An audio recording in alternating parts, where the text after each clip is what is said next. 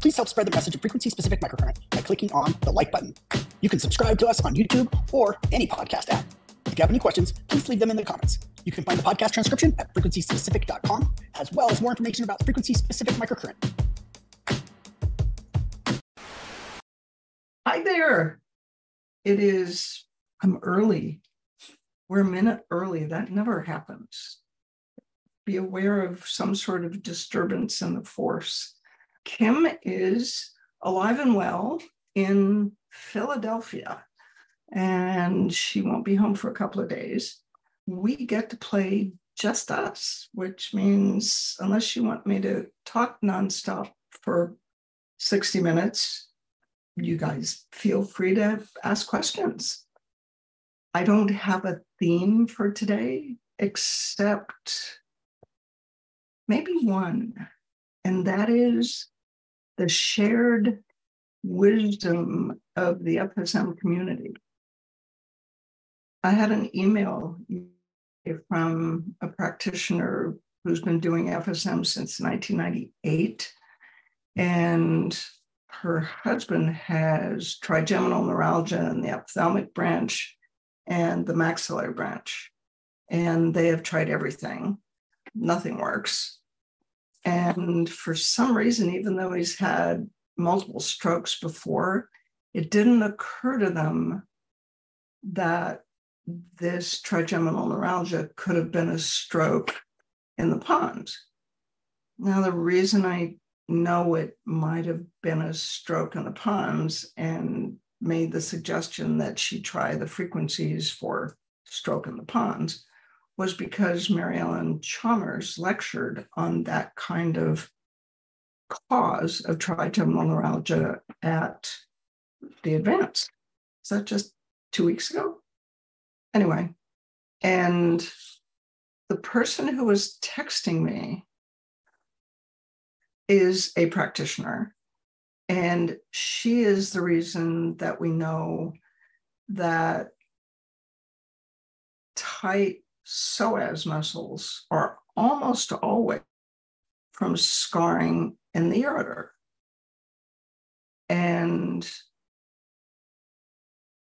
the reason we all know that scar causes the psoas to be tight is that she used that frequency, scarring in the ureter, on my psoas in 2002, 4, in there someplace. And I've been using it ever since and teaching it to you ever since. And now everybody knows that an unreasonably tight and tender psoas is almost always scarring in the ureter. If you think about the concept of, have you heard the 100th monkey concept? So if you have a tribe and a new idea is introduced into the tribe, when enough people are doing the new thing, pretty soon the whole tribe somehow knows it. And that's how everything seems to be working out. So this is Alice. Thank you, Alice.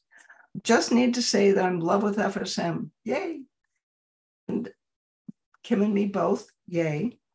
My mom's decades-old bronchitis cough is healed by about 95%. We're treating our old kitty with kidney support. He gets in my husband's lap every morning for treatment. The animals absolutely love FSM.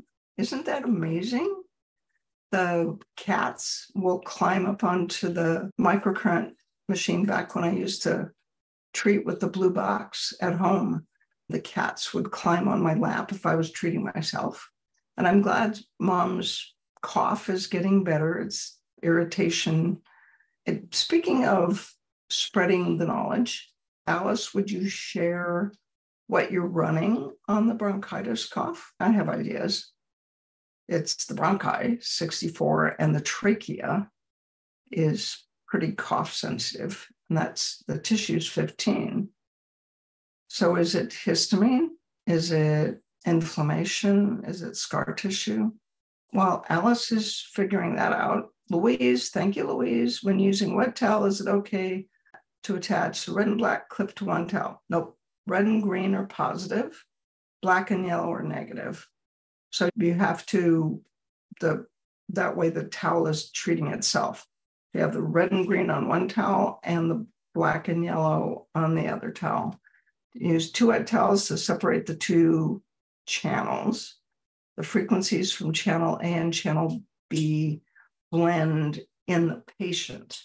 So you've got the red and green leads, just like we do at the practicum. You've got the red and green leads in a towel around the neck, and the black and yellow leads in a towel on the chest. Let's say if you're doing the supine cervical practicum. The lady I treated yesterday had her left hip replaced and came in with a pinch and pain in the hip joint when she tried to flex the hip. And what she pointed to was the lesser trochanter that's on the side in the back of the femur, so that it's an external rotator. I'll also give it right back to you. And so treated, she's very athletic, has an active sort of life just because I know what she does for a living. And she's never had a kidney infection, never had kidney stones. But given her lifestyle, it's a pretty good chance that at some point in the last 20 years that her psoas has been tight, that she fell on her back. So I treated the psoas, and being an athlete, her eyes got really big, and we didn't even get the upper lip. It wasn't that, it was eyebrows. Did scarring in the ureters, scarring in the kidneys, sclerosis in the adipose to free up the psoas, and then got down to the lesser trochanter and ran torn and broken flat tendons, because that's where the psoas attaches to the trochanter. Maybe that was why it was sore. And I had asked her, besides your C-section, did you have any other surgeries and your hip replacement? So C-section and hip replacement. So I get down and I'm starting to work on the anterior hip where this pain is. And there's this big scar running down the length of her thigh, pretty much from the groin to the knee. I said, what's that scar from? I forgot about that. I lost 115 pounds and there was a bunch of loose skin. And that surgery on both legs and on my abdomen was to remove the loose skin. So if you're going to have that, surgery leads to bleeding. So I asked her, was your thigh bruised? Because the scar went from her groin down almost to her knee. And she said, oh yeah, it was all bruised. So if you look underneath the scar, what's stuck? The femoral plexus, the fascia from the adductors, the artery, the vein, and the lymph, because her lower leg was swollen. Her upper leg was normal, but the lower leg was swollen. Now, why would the lower leg be swollen?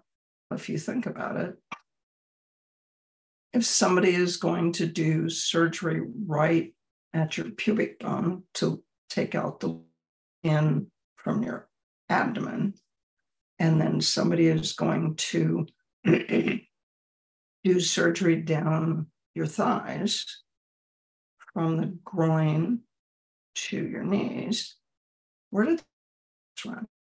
If you remember, there's 1 or 2 pictures in the core and the advanced where you have in neuro the lymph nodes that are in the groin and the lymphatic channels.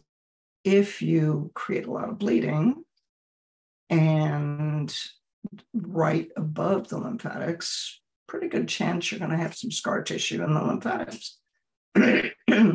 So we treated scarring in the nerve. She liked that because she stopped jumping. Inflammation in the nerve, scarring in the lymphatics, scarring in the fascia, scarring in the arteries, scarring in the vein. And in the end, still hurt at the very end to lift her hip, but at least she could initiate movement. And so we went from the kidney clear down to her knee on the left, which is where the hip got replaced. And then on the right, the x-ray showed she had a bone spur where the psoas attaches to the lesser trochanter. We only have bone spurs when the muscle's really tight and pulls on the periosteum for a really long time. So we worked on that psoas, we worked on the scar tissue on the right leg, and I will see her again Friday. So that's the peeling the onion concept. And the, oh yeah, I forgot to tell you about that other surgery. That's after I've asked her 3 times. Any other surgeries? No. So there's that. Okay.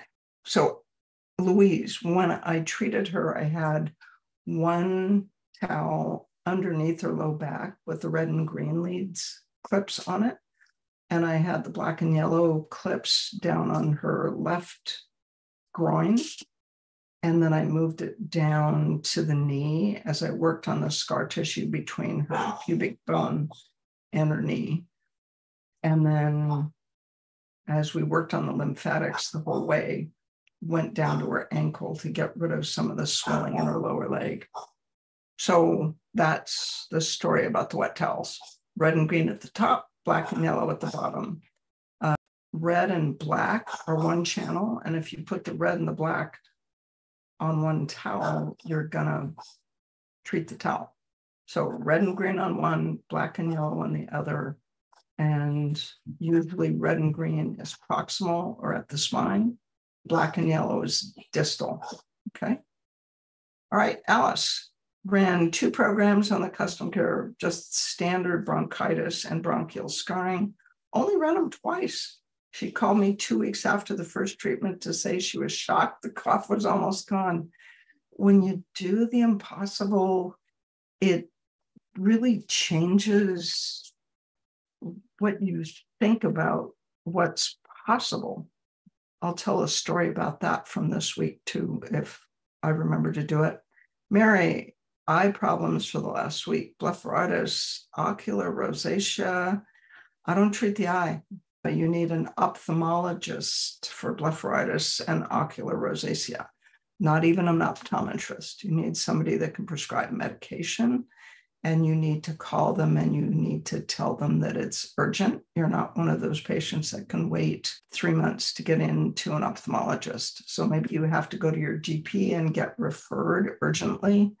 The immune system in the eye is the most aggressive in the body, and most vision problems that follow inflammation or infection are caused by the immune system reaction and the inflammation.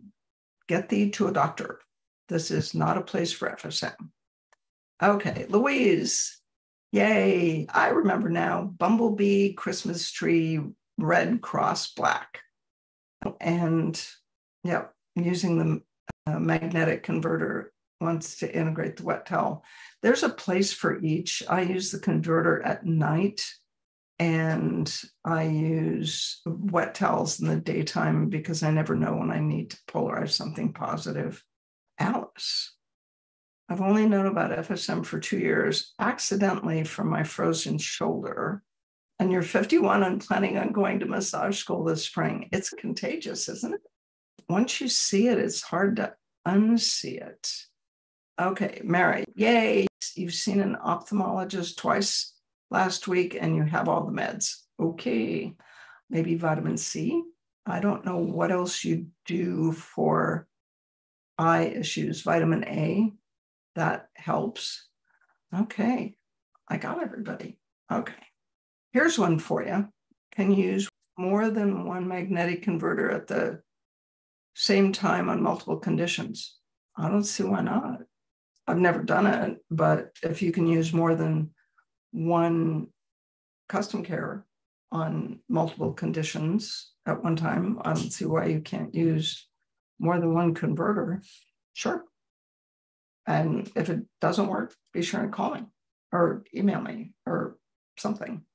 Let us know, because you guys are the way we find out how everything works.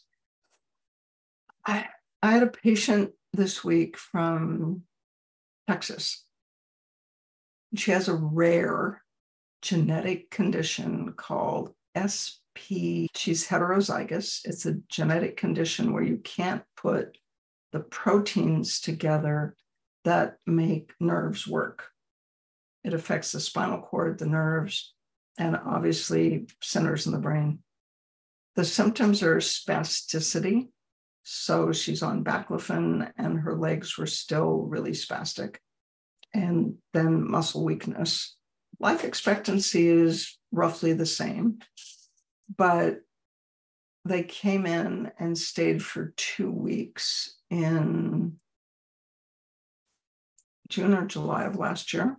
Bought a custom care at the end of the 2 weeks because 81 and 10 worked, 81 and increased secretions in the spinal cord, reliable, took down the spasticity, then increased secretions in the pons, increased secretions in the cerebellum, increased secretions in the sensory motor cortex. And so she used her custom care a couple of times a day for 6 weeks. And then something happened to the motherboard, which is really rare. And they sent it in, had it repaired. We got it reprogrammed. She started using it. And they came back to see me this week because she said, it's not working. It's not the same as it was before I sent it in to get repaired. So even though the machine is working, confident because I'm not getting the same sort of relief I did. Allie says, eye bright is an eye herb. Not sure whether it will help Mary's condition, but can't hurt you. One of the nice things about herbs is they're mild enough, most of them, that can't hurt, might help. And I've heard of eye bright, and I'm not much of an herbal guy. Anyway, back to this patient. As the thing that we can try is, let me try treating you and see if we can get you back to where you were when you left here last June or July. So at one machine, neck to feet, increased secretions in the spinal cord, then increased secretions in the pons, increased secretions in the cerebellum, increased secretions in the sensory motor cortex. And as I added machines, I found out that 81 and 10 increased the tone in her legs. So I turned that machine off, and sure enough, everything got soft.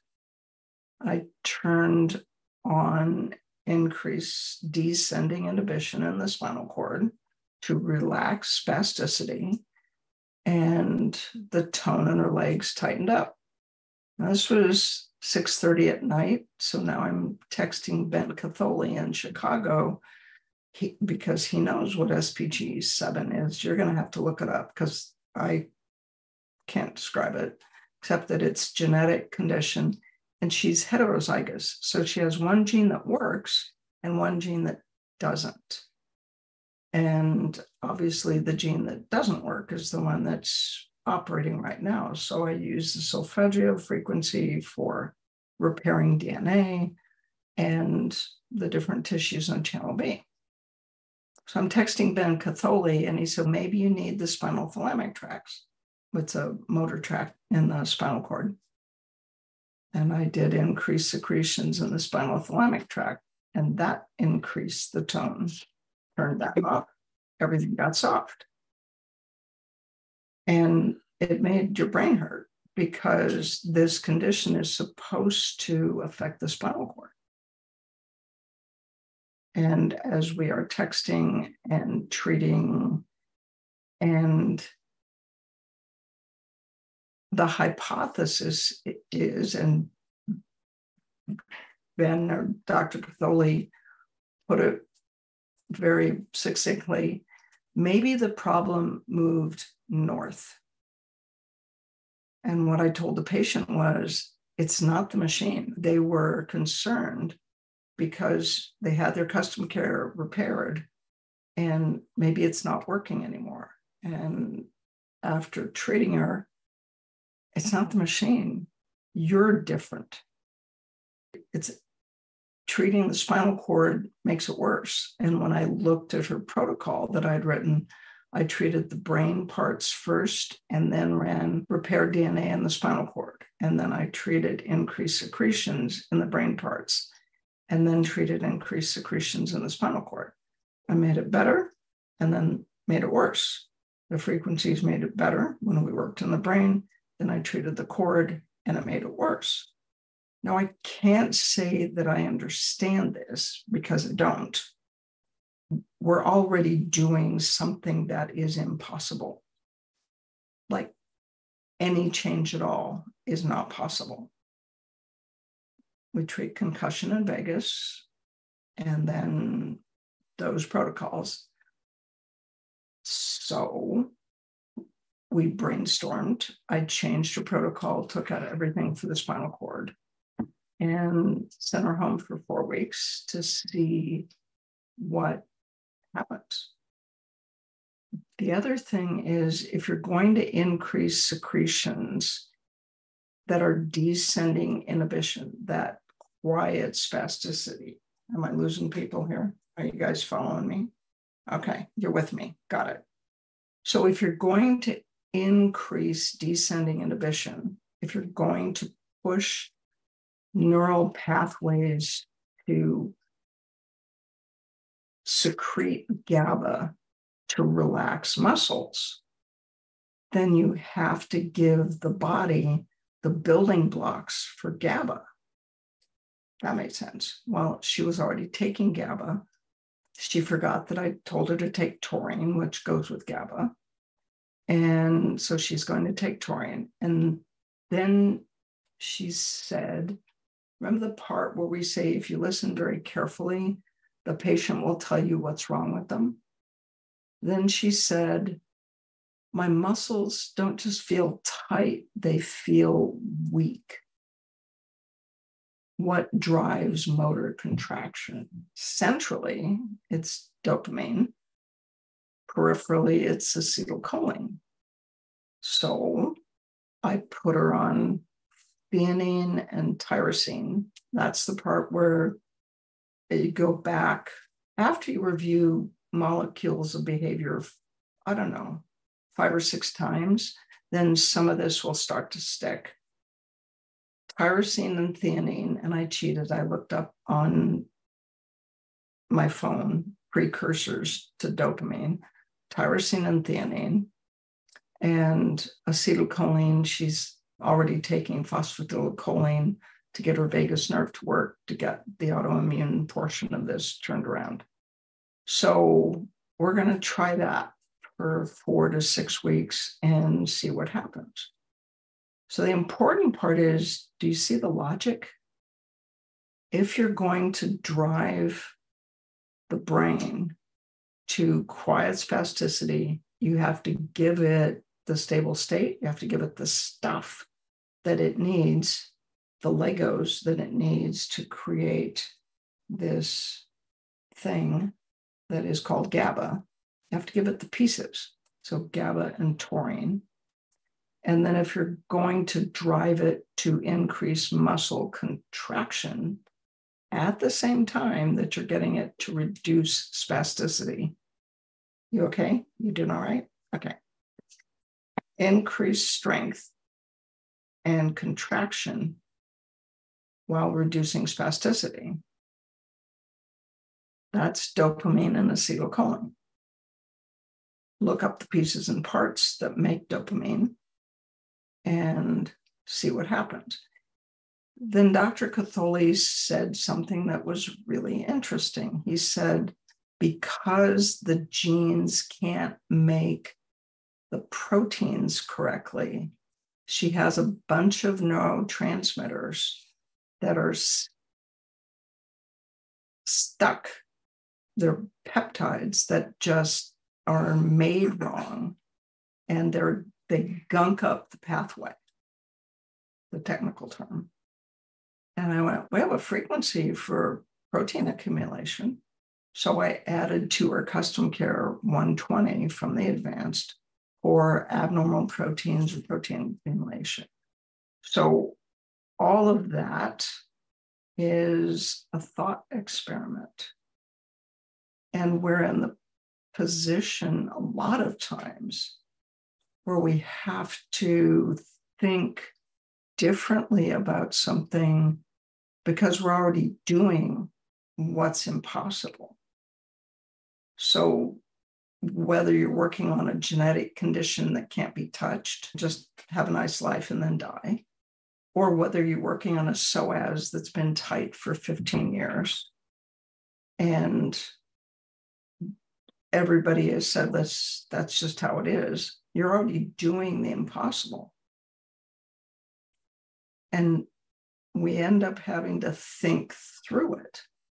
So because of Kate Adams, when she worked on me and my tight psoas, she ran scarring in the ureter and my psoas relaxed for the first time in 40 years.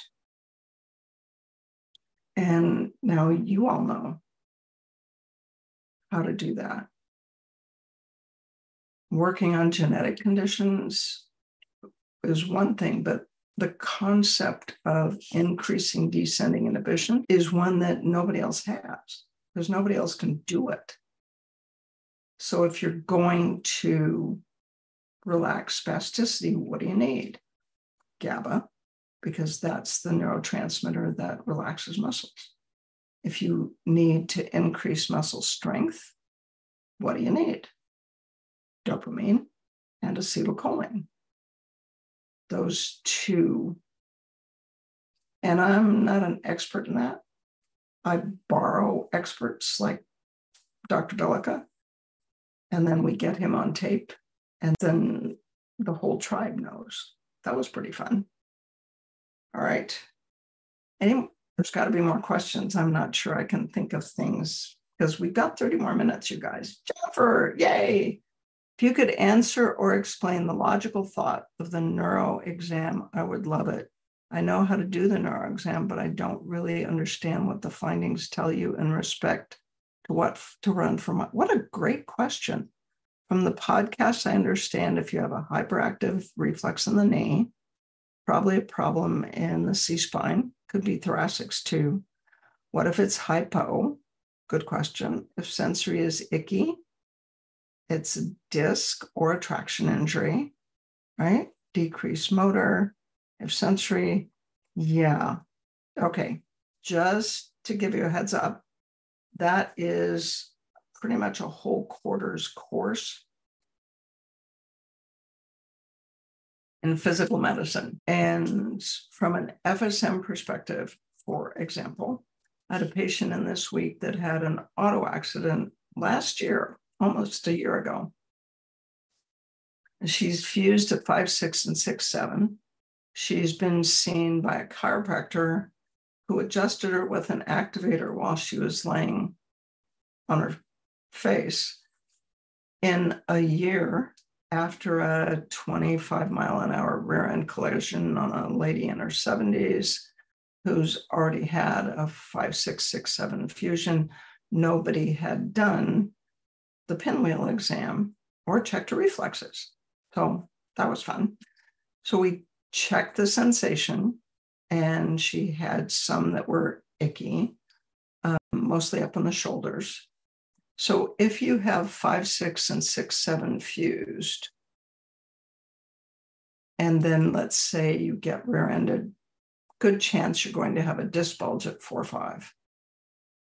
So you know the supine cervical practicum. So you have the facet joints jammed and stuck in the upper C-spine.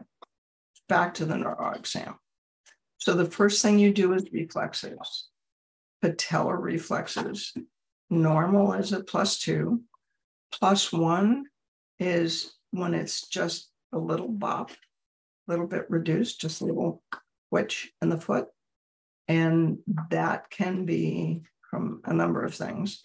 One is a peripheral nerve problem.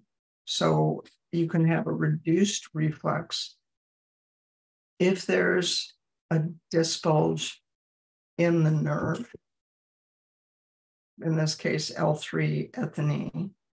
That's one reason it's a +1. The other reason it's a +1 is if somebody is highly trained for fast twitch muscles. So let's say they play racquetball. So you have a healthy 28-year-old, no history of neck trauma, and he's just no history of auto accidents or falls or anything major.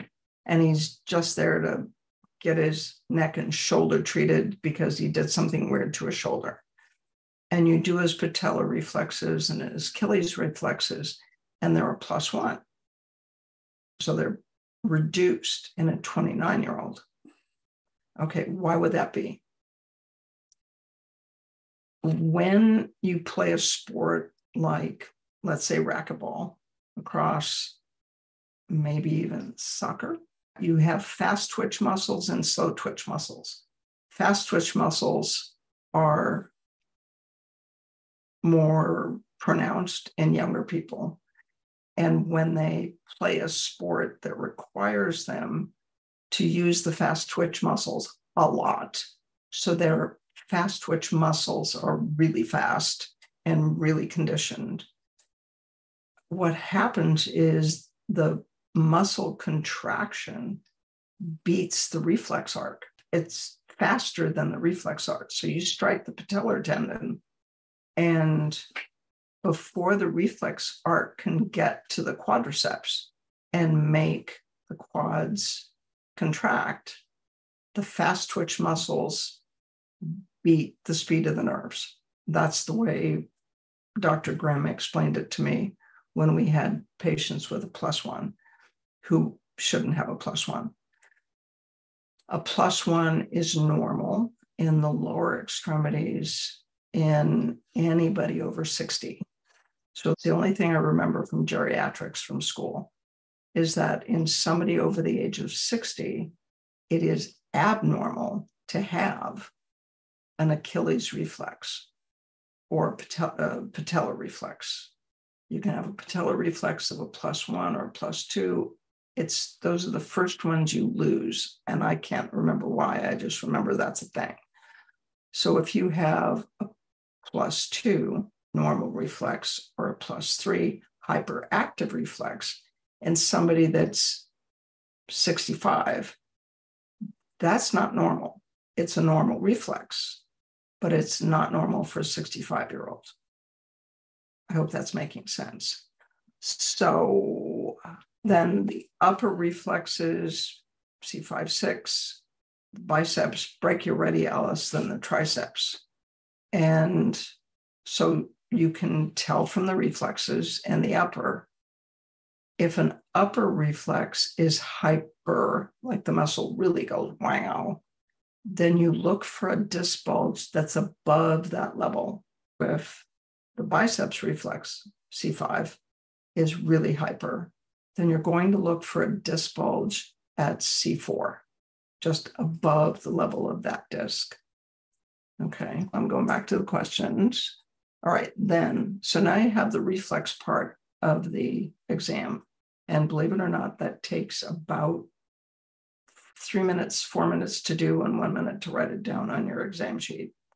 And then the sensory exam, you just have your little stripy guy, and you tell the patient this should just feel sharp, prickly. Yeah, okay, prickly. And then there's also dull or reduced loss, and there's icky. And they almost always go, what's icky? You'll know icky when I get there. And so you go down all of the dermatomes. C6 is here, and your thumb and your forearm. C5 is your upper arm. C4 is the point of the shoulder. C3 is here. C2 is here. C2 is also the back of the head. So somebody says they've had a headache every day for the last 2 years. Check the C2 nerve root. Check the thoracics. So you just run it down the back. If anything in the back is either numb or icky, then you check the front, and then you check the nerves and legs, check marks on the little stripy guy. And 40 and 396 is what quiets down a hypersensitive nerve. And it's also what brings up a numb nerve. You have to reduce the inflammation before you increase the secretion. Decreased motor function is the more difficult thing. That's 81 and 396. So increased secretions of what? Acetylcholine and dopamine. The thing to remember with postmenopausal females is that testosterone increases dopamine. So if they're not on hormone replacement and they're having trouble with motor function, you might want to think of not only tyrosine and theanine, but also just a little bit of topical testosterone would be a good thing. Scar tissue in a nerve can make the nerve feel icky. So that's scarring in the nerve, right? And when you find a nerve that's not normal, you have to look at what caused it. That's where you ask the history questions. What happened? I fell. How did you fall? So if they fell with their neck and their trunk in flexion, that could be a disc. If they fell in such a way that they tractioned the brachial plexus, that's a traction injury. That's just 40 and 396. Quiet the inflammation in the nerve. And you don't have to worry most of the time about the disc. But that's where you combine normal knee reflexes with hypersensitivity or numbness in a nerve. Normal knee reflexes means it's not the disc because it's not irritating the spinal cord or slowing the descending inhibition of the reflex, right? Disc. The reason you have a hyperactive patellar reflex is the inflammation in the disc slows the descending reflex inhibition. So if it's not a disc, but they have numbness, then you look at the mechanism of action, pretty good chance it's a nerve traction injury, right? Or the disc is straight lateral and it's just irritating the nerve and not the spinal cord.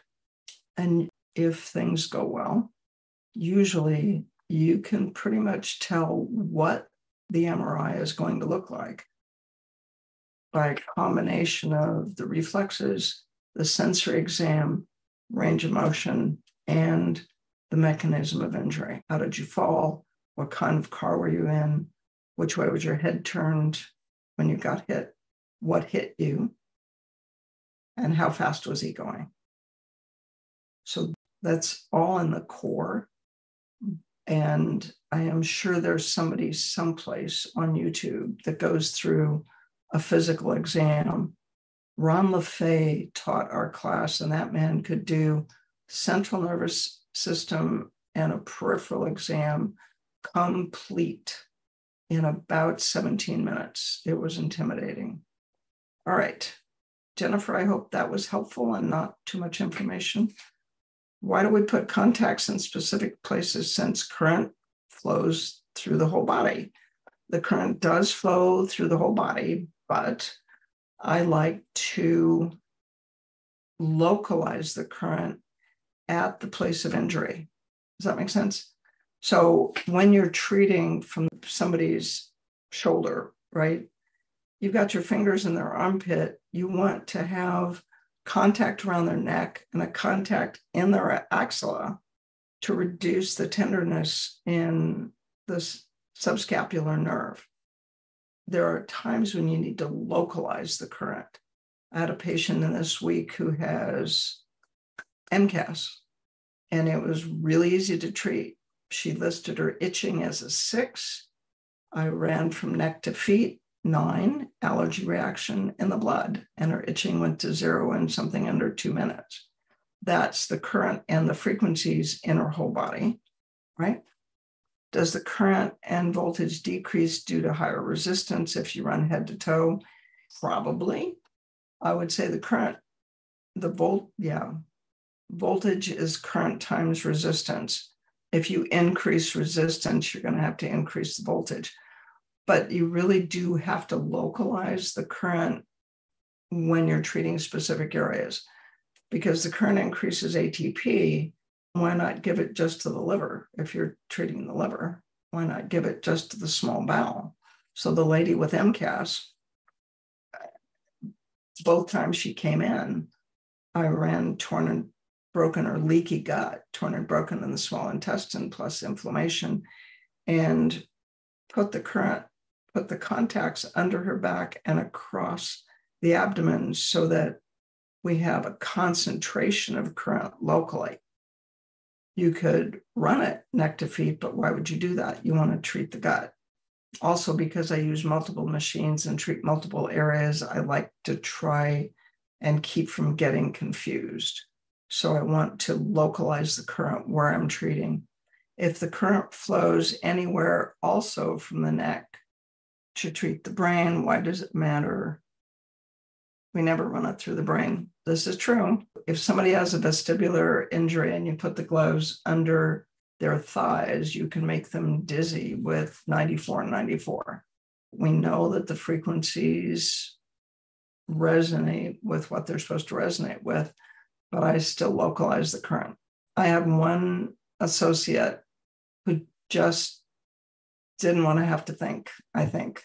So she treated everybody in a recliner and she ran everything from neck to feet, and her results just weren't quite what they could have been. And I think it's because she didn't want to think. Where the nerve starts to where the nerve ends, if you're treating somebody's kidney, somebody's psoas and ureter, you contact under the back, contact over the muscle. And maybe some of that is real, like localizing the current, and maybe some of it is so the patient understands what you're trying to do, right? All right. Is it Anya? We don't treat cancer. I get it. Good. Nobody can ever give me the answer to the most basic question. Is inflammation in cancer the reason for the cancerous overgrowth, or is its result? I don't know. We know that metastasis is inflammatory. We know that. Now, is the cancer itself inflammatory, or is the immune system attacking the cancer the reason for the inflammation? Turning off the inflammation to help the patient heal? I wouldn't think so, because the immune system is attacking the cancer and thereby creating inflammation. Or will it help to kill the patient faster? That's one way to put it. We do immune support, which includes 40 and 116, but it also includes increased secretions in the immune system. Is inflammation the controlling mechanism to limit the tumor, or the reason for the tumor growth in the first place? That's a good question. I don't know enough. There must be an oncologist in our group. I don't know enough about how cancer works.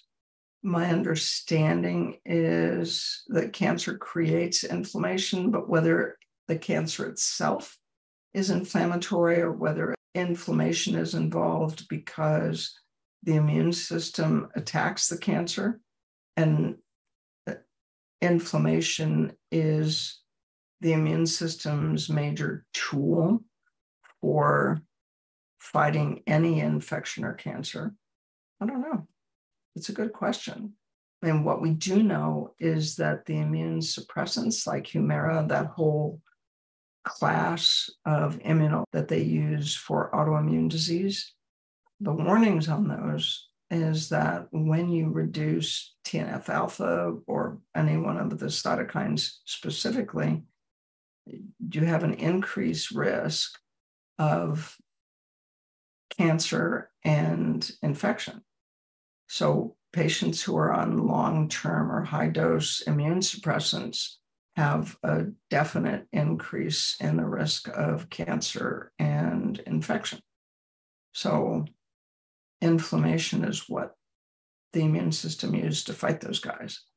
Okay, how would you treat loss of sense of smell from COVID? So far, that's pretty easy. you take the COVID frequencies, those 6 viruses, 38, 41, 44, 56, 160, 189, and you think about the sense of smell. Where's it come from? Ethmoid sinus. You can look it up in Netter. There's an ethmoid sinus, and it's got a little ethmoid plate that's got these little nerves or hair cells. And there's a bed of tiny capillaries. And so you run the viruses in the capillaries, and you run the viruses in the ethmoid sinus. You can run viruses in the cortex, and you put a washcloth over the forehead, over the ethmoid sinus. I can't remember if I put the other one behind the neck or under the chin, probably behind the neck. And so far, I think 6 for 6. I've never had it not work, which always makes me nervous. Patient went from not being able to smell anything, or everything smelled like burnt onions and cigar smoke. So she had parosmia. And at the end of the treatment, she could smell the lavender hand lotion that she brought. She smelled her hands and went, and smelled the lavender. And it doesn't smell like burnt onions or cigar smoke. That's how I treat the loss of sense of smell. Explain further C2 and the headache. Thank you, Louise. I love the C2 headache. So the C2 nerve root, if you look on the stripy guy, the dermatome map, comes under the jaw right here. And then it is the occipital nerve, goes up the back of the head. It's like a hand. That's what it looks like. There's a bunch of branches go from just between C1 up the back of the head. If you run a pinwheel down that, and it's now, that's the patient that says, I've had a migraine every day for 2 years. Okay, the first thing is you need to tell the patient, yes, I understand, although I have to tell you nobody has a migraine for 2 years. So let's look into this. And then you run the pinwheel down the back of their head. And nobody has ever checked that nerve root except you guys, because we have a way to treat it. A C2 nerve headache is nerve pain. If you've ever had nerve pain in your hand, aches, hurts, drives you crazy. The C2 nerve root gives you a headache that drives you crazy. It's nerve pain in the back of your head. It stops right here, across, right between your ears. And you put a towel around the neck where the C2 nerve root starts. You part the patient's hair, and you put a washcloth between the ears, like that. And you run 40 and 396. And pretty soon, and you take your poke wheel and you check, because the nerve will be hypersensitive or numb, but hypersensitive usually. And you run 40 and 396 up the back of the head until the pain is gone. How's your headache? I think it's gone. It's very centralized, so you have to run 40 and 89 to quiet down the brain. And then there's usually scar tissue in the nerve at the very base of the skull, because the C2 nerve root runs in between layers of fascia and adipose. If you remember your cadaver, the adipose at the base of the skull is so thick that it's and dense, adipose and fascia. So scarring in the fascia, scarring in the nerve, sclerosis in the adipose, and that's after you've gotten the nerve to quiet down. Debbie, the way you explain the neuro exam is so helpful and makes so much sense. Yay! When it makes sense, you remember it. I get to be crazy Aunt Carol. That would be me.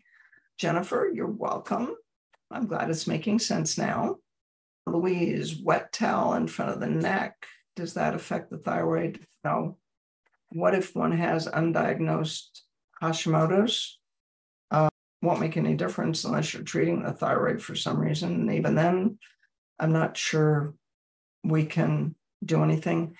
In the hot phase of Hashimoto's, where the thyroid is hyper, you can run reduce inflammation in the thyroid, and that will help the heart rate come down and quiet it down. You still have to figure out why the immune system has decided your thyroid belongs to somebody else. That's a whole nother conversation, but the current isn't going to do anything to undiagnosed Hashimoto's. Oh, Louise, can you repeat? Bumblebee, Christmas tree, red and green are positive. Oh, that's the last one. Yeah. All right. So Kathleen, if intending to run a frequency pair for 60 minutes, can equivalent efficacy be obtained by running the frequency pair on 2 different machines for 30 minutes? The answer is maybe. Some people have talked about doing that with 81 and 10 and 40 and 10. It's just 60 minutes is what it takes. 124 for 30 minutes twice a day, equivalent in effect to running 124 for 60 minutes once a day. Maybe. So here's the thing. 124 is torn and broken. And let's say you're treating a partial thickness tear in one of the external rotators in the shoulder.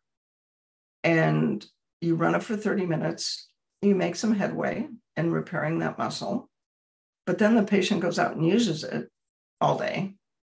And then you treat it again for another 30 minutes later in the day. And by then it's broken some more. So you may end up doing reruns if you're treating it 30 minutes twice a day instead of 60 minutes once a day. 124 is one of those time-dependent things. And even 60 minutes is no guarantee that it's going to be a one-visit fix, or as Kim would say, a one and done, because they need tape to support the muscle. That's kinesio tape rather than rock tape. And I don't know much about kinesio tape. So every case is different. I don't know. It's like making soup.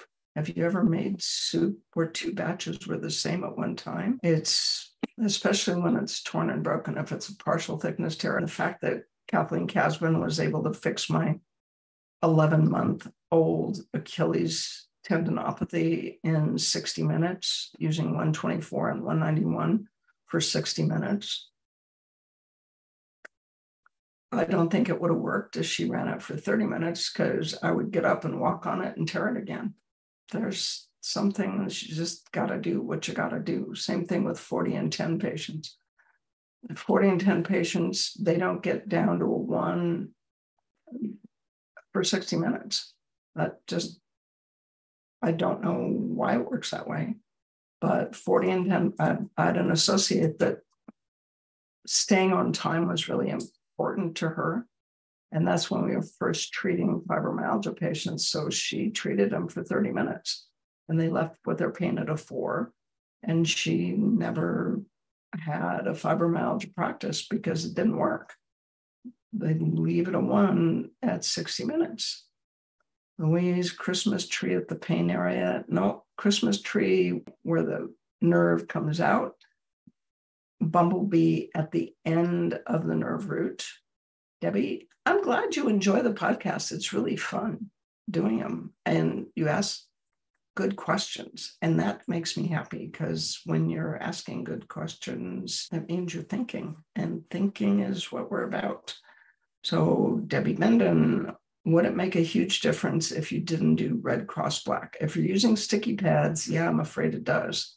Because I had a chiropractic assistant that did not get the whole Christmas tree, bumblebee, the red had to be kitty corner from the black. And the Red Cross Black only applies when you're using adhesive pads. If you're using wet towels, the frequency and the current mix inside the wet towel, apparently. And if you're using sticky pads, they have to cross. So when I was treating my shoulder fracture, I had the red and green up here where the nerves came out, and I had the black and yellow down here just below where the fracture was. And I used sticky pads, and they had to cross, which is tricky when you're going from the neck to the elbow. Wow, is it 4 o'clock already? We got 2 minutes. What else can I talk about? Oh, I know, 2 minutes. I finally filled out the form online with my lawyer's help. Thank you. For the American Academy of Resonance Medicine, a non-501c3 nonprofit association where the purpose is to support research and patient care using resonance therapies or frequency-specific microcurrent, red and yellow. No, it's red and green, Christmas tree. I don't know what the Chinese devices, I know they have an orange and a blue and a green. You're on your own if you're using the Chinese. But the American devices that PDI sells are red and green are positive and black and yellow are negative. And the red and the black are one channel and the green and the yellow are the other channel. So anyway, I'm pretty excited about the American Academy of Resonance Medicine. We'll find out how that goes when I hear back from the IRS. What else am I supposed to tell them about? There's a 2-day practicum in Troutdale in April. There's a 5-day core in Troutdale in May. We have the masterclass in Hawaii in the middle of August. And a masterclass is really fun because it goes from 9 in the morning to 1 in the afternoon, and there's no script. It's somebody said, what do we talk about? So it's a masterclass. It's whatever you need. It's completely individualized, and whatever you personally need to feel mastery in any area of FSM that you practice. So if you're an internist or a physical therapist or a physical medicine and rehab or an acupuncturist or massage therapist or a naturopath or nurse practitioner, what do you need to feel mastery? That's what the masterclass is about. All things going well, we'll be in Poland and Rome in September. And then we'll back in Troutdale in October, November, December. So it's an action-packed, fun-filled year. And yes, I know, I'm so excited. Precision Distributing has added a time waiver to our product line and the Meg Healy. So those are coming. We're not quite there with the instructions and the user manual and all the customer support that we're used to for the other devices. So be patient with that, but those are coming. And I think, yay, now it's 4:02. We are late leaving, which is pretty usual for us. Kim always is so good at coming up with this closing line. And yeah, I'm not there today. I guess my mom, everybody does the best they can at the time with what they've got. When you look back at what you did this week and you learn something this week because it didn't go as well as you thought it might, then everybody does the best they can at the time with what they got. So learn more, do good things, and have a great weekend, and we'll see you next Wednesday. Bye. Thanks for being here. The Frequency Specific Microcurrent podcast has been produced by Frequency Specific Seminars for entertainment, educational, and information purposes only. The information and opinion provided in the podcast are not medical advice, do not create any type of doctor-patient relationship, and unless expressly stated, do not reflect the opinions of its affiliates, subsidiaries, or sponsors, or the hosts, or any of the podcast guests or affiliated professional organizations. No person should act or refrain from acting on the basis of the content provided in any podcast without first seeking appropriate medical advice and counseling. No information provided in any podcast should be used as a substitute for personalized medical advice and counseling. FSS expressly disclaims any and all liability relating to any actions taken or not taken based on or any contents of this podcast.